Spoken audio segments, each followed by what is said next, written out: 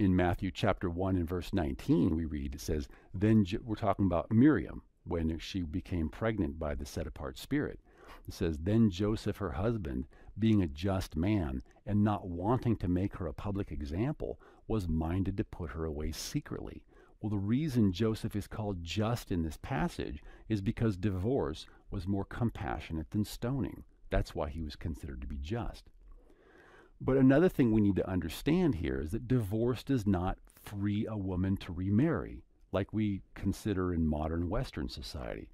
Basically, now today, with no-fault divorce and this and that divorce and some other kind of divorce, two believers or not believers or whoever, they just go on down to the courthouse, they get a nullification of the marriage, or they get a no-fault divorce or whatever they do, and they consider that the woman is now permanently free to remarry.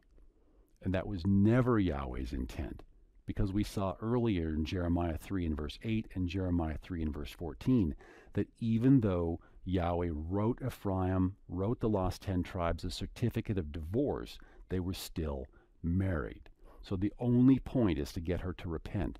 But if she does remarry, the new marital vow irrevocably separates or severs all of her earlier marital vows. You know, it's just so important that we understand this thing, because we can really literally stop Yahweh from hearing our prayers. In Malachi chapter 2 and verse 13, it says that Yahweh's complaining to his bride. He's complaining to Israel. He's saying, and this is the second thing you do. You're messing up, buddy. You're blowing it. This is the second thing you do. You cover the altar of Yahweh with tears, with weeping and crying, so he does not regard the offering anymore. You're bringing sacrifices, you're bringing offerings. He's like, la, la, la, I'm not listening to this. Why? Because you're covering my altar with weeping and crying. He said, you're causing your women and children to weep and mourn. So he's not going to regard the offering anymore, nor will he receive it with goodwill from your hands. Verse 14, you say, for what reason? Why? Why are you doing this, Yahweh? I brought you a wonderful calf. I brought you a wonderful goat kid as an offering. Why are you telling me you're not going to accept my offering? It says, because Yahweh has been a witness between you and the wife of your youth, with whom you've dealt treacherously.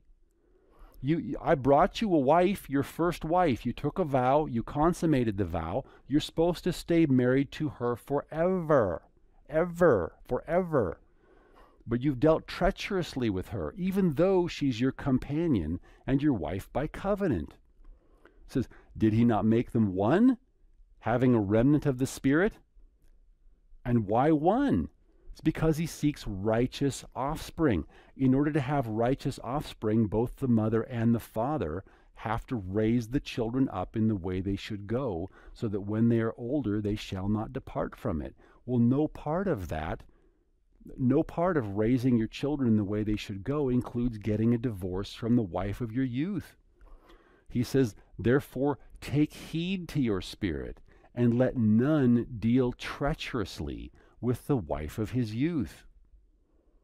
Yahweh's going to bring you a bride. You better stay married to her. That's the standard. Teach that to your children.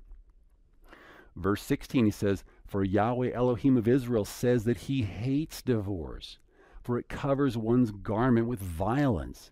Not only does it cover the altar of Yahweh with weeping and tears, but our garments become covered with violence. And why? Is because it hurts the children in society. They've done study after study. Secular science has verified that the most damaging thing, we take a look at all the wayward youth, we took a look at gang violence, we take a look at the prisoner studies. The single thing that all the youth, troubled youth, have in common is the absence of the birth father in the home. This is exactly what Yahweh's talking about. He's saying you've dealt treacherously with the wife of your youth. You've put her away. You've sent her out. It's covering your garment with violence, and it's covering my altar with weeping and tears. Bring me your kid goat. You're just muddying you're muddying my temple. You're just shedding blood. It's a terrible thing what you're doing. He says, for Yahweh Elohim of Israel says that he hates divorce, for it covers one's garment with violence, says Yahweh of hosts. Therefore take heed to your spirit, that you do not deal treacherously. which is how he considers if we divorce the wife of our youth. So the thing we see here is that Yahweh's ideal for marriage is that of lifetime monogamy. And I want you to hear me say this, because this is where the study starts to go for a difficult turn here. I want you to hear me say this. Yahweh's ideal for marriage is lifetime monogamy. That means one man, one woman, married together for life.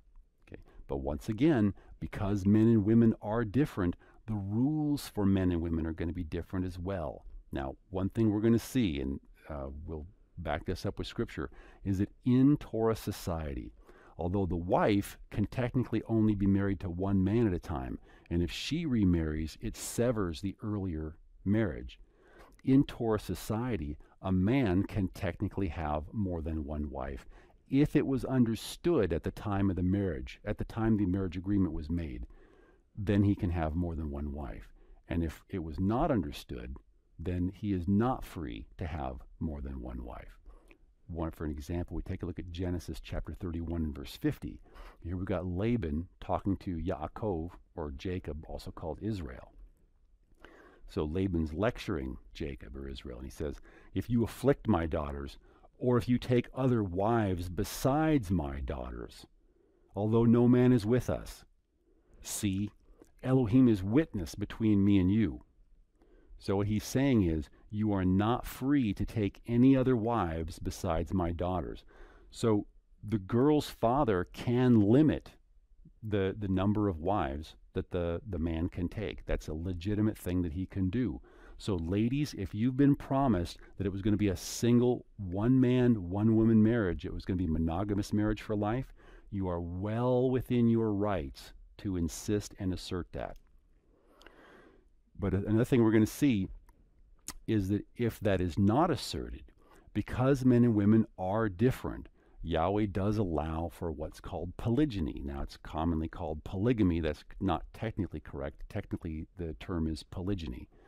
And in certain cases, Yahweh could even command polygamy or polygyny. But again, it's not his original ideal. In Deuteronomy 25, starting in verse 5, it says, if brothers dwell together, and one of them dies and has no son, then the widow of the dead man shall not be married to a stranger outside the family, but her husband's brother shall go into her, take her as a wife, and perform the duty of a husband's brother to her. Now, this verse gets misused in a lot of different ways, but what this is really saying here is that your brother, so you are dwelling and your brother is dwelling, your brother dies and he's left his wife. Okay, don't send her out in the street to go fend for herself. You take her as a wife, you perform the duty of a husband's brother to her, and you raise up children for his name. That's what is really being talked about here, so that she has children to love on, so that she has children to support her in her old age, so that your brother's name is able to continue on in Israel. That's what's really being talked about here, is duties that are to be performed from brother to brother. This is not about taking an unlimited number of wives. That's not what's being spoken of here. But we need to take a look at some examples. Now, we're going to take a look at some hypothetical examples. Let's just say a Muslim man has 4 wives. And we've seen cases like this. A Muslim man has more than one wife, or in this case, he has 4 wives, and he converts to the faith. Now, what's he supposed to do? Is he supposed to send 3 of his wives away? Very difficult situation. Now, we know if he's here in America, he can only have 1 piece of paper, but would it be righteous to send the other 3 wives away? Or would that not in fact be unrighteous? If anyone's, try to put yourself in the shoes of the 3 women who would get sent away, get sent out in the street.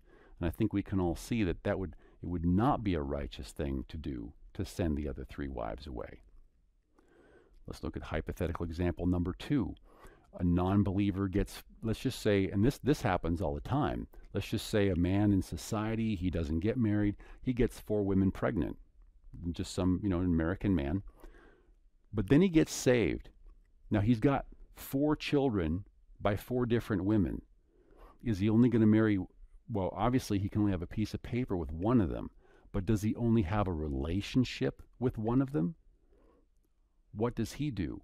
Doesn't he, if he has 4 children by 4 different women, isn't it best that he has a relationship, whether or not there's a piece of paper? But if none of them have remarried, isn't it best that he has a relationship with all 4 of those women? Hypothetical question number 3, and this affects, this is an example, this affects a lot of people. I believe a lot of you watching out there are going to fall into this category.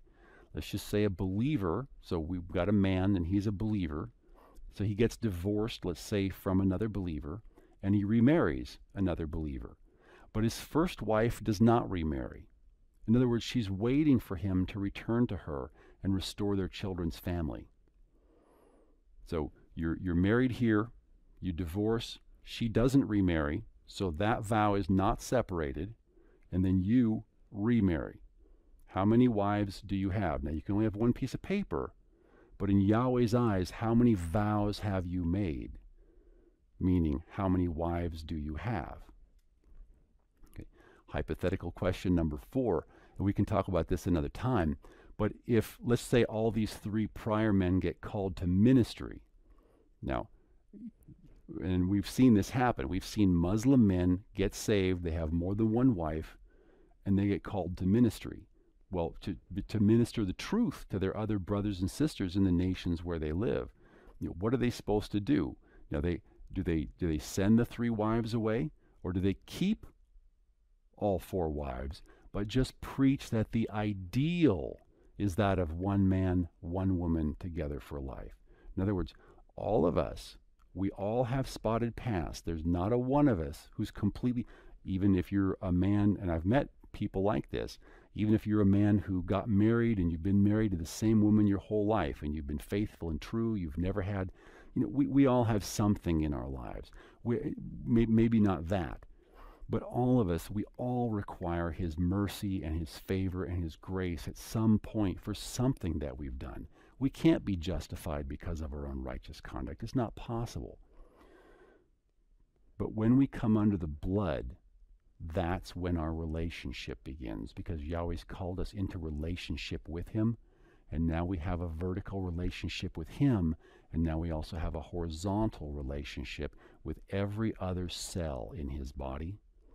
And we have a requirement to treat, I mean, if you can imagine what would happen in a physical body, if Yeshua's body, if all the cells were fighting with each other, that's what they call autoimmune disease or autoimmune disorder. So, and people don't live long when they have autoimmune disorders. And that's, as an analogy, that's kind of where the Messianic movement is at right now. Now, just to recap, what we're saying is that in Torah society, Yahweh's standard, Leviticus 20 and verse 10, is that the penalty for adultery is death by stoning. But in Deuteronomy 24, we see that it's an alternative to stoning. It's more compassionate if you send your spouse away. But what's most compassionate still is that you don't even send your spouse away. You don't even write her a certificate of divorce. You just seek after her and love her, like Hosea or Hoshea did. Now, you don't have to divorce an adulterous wife. There's nothing that requires it. Deuteronomy 24, properly understood as a judgment, it doesn't require it. But divorce is an option that allows for discipline, because a man has to have order in his own home. That's one of those unwritten rules in Scripture, is that all men hold the other men accountable, but you keep your own house in order. So it's your job to keep your house in order, and then we all hold the other men accountable. That's just how it goes. That's how it works. We also see that divorce is not supposed to be permanent. It's not intended like it is in Western society. It's only intended as a corrective measure. Now, when your wife repents, hopefully she repents soon, you take her back. That's what you're supposed to do. Joseph was a righteous man. He was going to divorce his wife, and he says, nope, okay, but he's going to keep her next to him. Like Hosea. Hosea went to get his wife back. Yahweh calls to Ephraim and says to Ephraim, come back to me.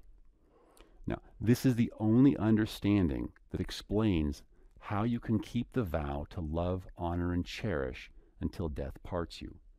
We're going to see more about this later. But can you imagine this as a marital vow? I mean, if people really made vows like what they're really thinking or what they're really willing to live out today, how about this for a marriage vow? I promise Yahweh that I will love, honor, and cherish in sickness or in health unless I change my mind. Okay.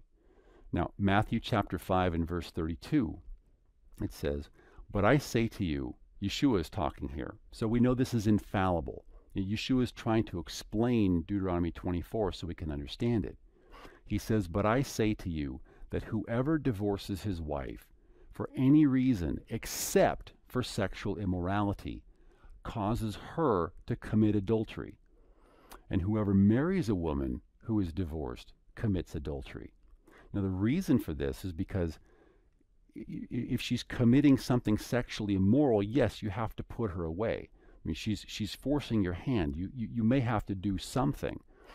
But if you write her a certificate of divorce and send her out of your house, that's not the end of your marriage. You're still married. So when she goes down to the local bar and that other man comes along and marries her and she says, "See, I have a certificate of divorce. I can get remarried." That's not true. That's not true. He's causing her to commit adultery. He's causing her to break a marital covenant vow. And if you as a husband put away your wife when she hasn't committed adultery, you're also causing her to break her marital covenant vow, because it's not good for men to be alone, but it's really not good for women to be alone, because men, we're more warriors. You know, we're okay more or less with being alone. It's not good for us, but we can do it. Women are social creatures. Women don't do alone very well. So if you put your wife away and she's got 2 or 3 children or whatever she has to get, she needs the support. So if you put her in a jam, this is what they call in a court of law, this is what they call proximate cause. So if you are the proximate cause of her breaking her marital vow, then the blame comes on you. Hope that makes sense, but it doesn't right me. Now, in 1 Timothy chapter 3 and verse 2, we're told that an overseer, so we're talking about leadership. Now, this is an overseer, but we can generalize in this one, whether it's a pastor or an apostle or an evangelist or whoever. But it says, and we'll talk more about that in the fivefold study. It says, "An overseer must then be blameless, the husband of one wife." Now, we're talking about a lifetime marriage. We're not talking about serial marriage. We're talking about this is a man, it's one man, one woman, married together for life, and he maintains that relationship. They're going to have problems. Opposites attract, but opposites create friction too. You're going to have issues in your marriage. You can't be helped. But this is the kind of man who knows how to work these kinds of marital issues out. And that's why he's qualified to be an overseer, is he can serve as a good example to the flock. That's why it says, "An overseer must then be blameless, the husband of one wife." That's a lifetime marriage, not serial marriage. He has to be temperate, sober-minded, of good behavior, and all these other good things. Now, let's take a look at 1 Corruptions, chapter 3 and verse 2. It says, "An overseer must then be blameless, the husband of only one wife at a time. He can swap her out if he wants, but he can only have one piece of paper at any given moment." Is that what it says? Elohim forbid that it should say that. That's not what it says. Now, with that understanding in mind, let's take a look at Matthew chapter 19 and verse 3. Now, this is Yeshua again speaking. So the Pharisees, and we'll talk about that later, but the Pharisees also came to him, testing him and saying to him, "Is it lawful for a man to divorce his wife for just any reason?" Now, it's important that we understand that the Pharisees basically are the same as the modern-day Orthodox, our brothers and sisters in Orthodox Judah. They just simply changed their name in the Middle Ages. And if we understand that fact, we can understand why a lot of the modern-day legal code is as it is. Okay. Now, back in the 1st century, you had 2 main schools of thought. One is you had Beit Hillel and you had Beit Shammai. So Beit Hillel taught basically easy divorce. And if any of you seen that famous movie, Fiddler on the Roof, when they're all sitting around reading the Talmud, all the rabbi and his students, they're all sitting around reading the Talmud together, and the one man remarks, he says, "You mean I can divorce her just for burning my supper? Because that's what the Talmud says. That's the Beit Hillel school of thought. You can divorce your wife just for burning your dinner. In fact, Rabbi Akiva said you could divorce your wife even if you just didn't like the way she looked. Okay.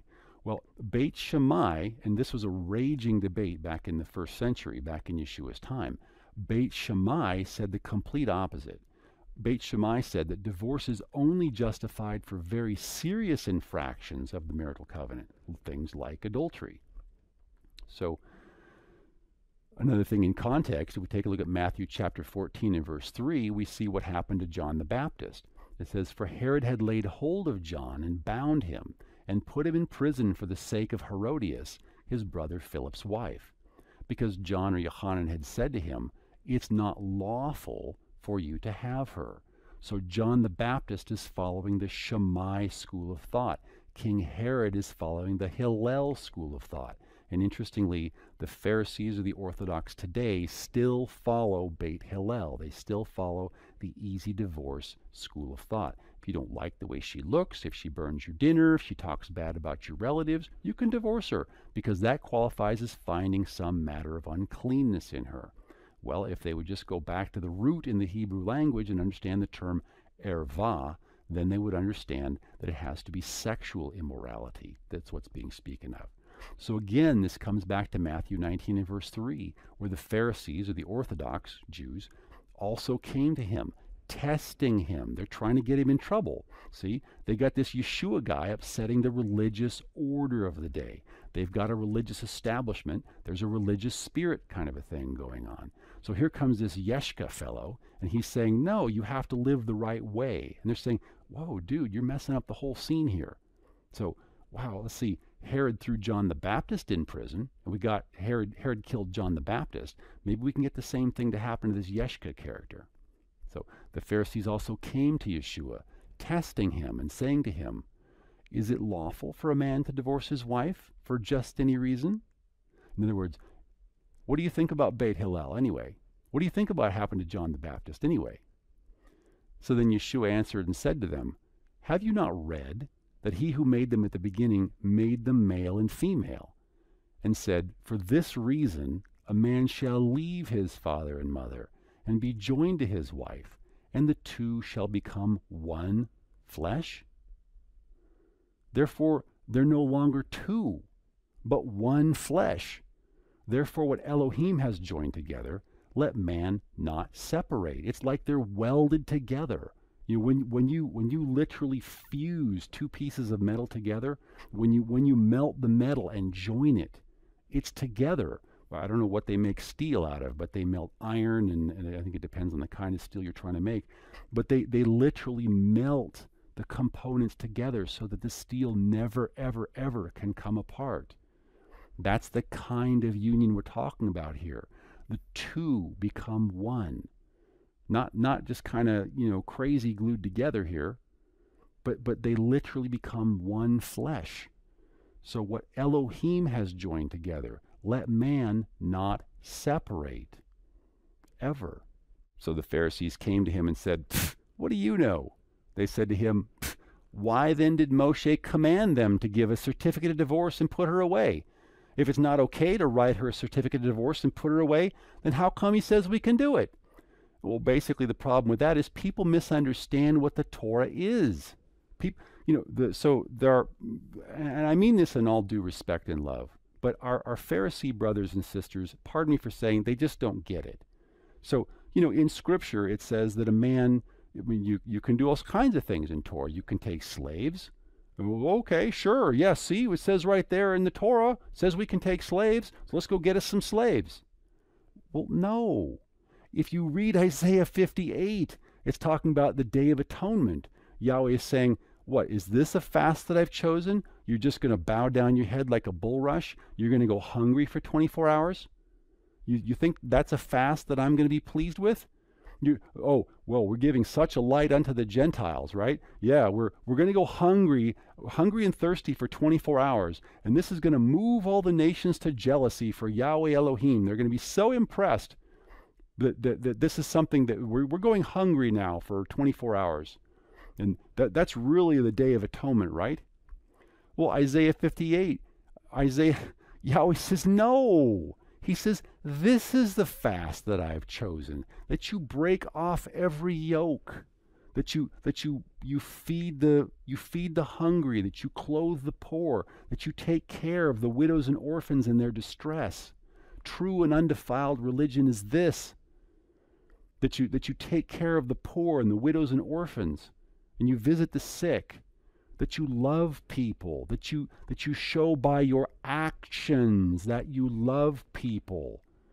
They're not getting, I think if Yeshua was here today, he would give us a bigger rebuke than he gives the Pharisees. I think he would say, you've got the gift of my spirit, and you're doing what?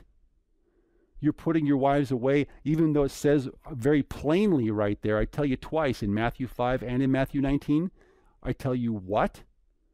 And you're still putting away the wife of your youth? The Pharisees come to him and say, what do you know? Why then did Moshe command to give a certificate of divorce and to put her away? He said, are you still so dull of hearing?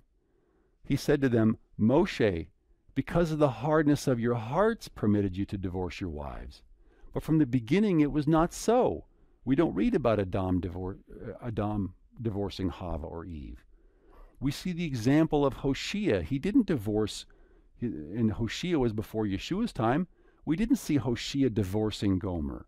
We see Hoshea seeking out Gomer because he loved Gomer, because he loved his wife like he loved his own flesh. He says, you're the teachers of Israel, and you don't get this kind of a thing? You're looking at the Torah as a checklist. Check, check, check. Oh, it says we can have slaves. It says we can have concubines. Oh, it says we can have multiple wives. Oh, we can divorce our wives. Groovy cool. Where's the love? Where is the love in that? And now we have messianic men and women divorcing their wives, saying, see, it says we can do so in the Torah. Where is the love? If you're supposed to love your wife as yourself, if you're supposed to love your neighbor as yourself, are you not counting your wife as your neighbor? She's another cell in the body. You're not counting her as part of the body even? We've got Yeshua's body at war with itself.